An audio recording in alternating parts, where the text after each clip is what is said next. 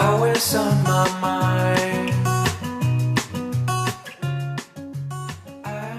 Të mos festosh kur ditëlindjen, u harrua më datën e lindjes, 00001942.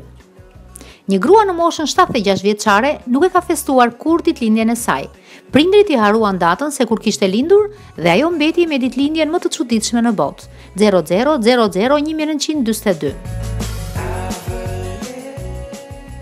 Fëmijët dhe niprit e mbesat e saj vendosën që për herë të parë t'i festonin asaj ditëlindjen duke zgjedhur datën 4 janar si datën e saj të lindjes.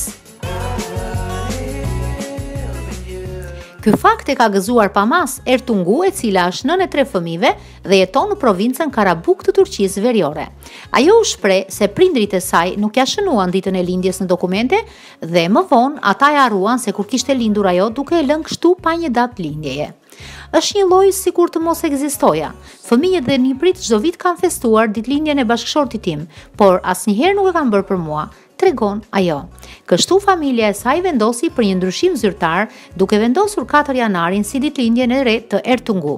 Tani e tutje do ankohem nëse familja nuk më uron ditëlindjen çdo vit, ka thënë ajo me shaka.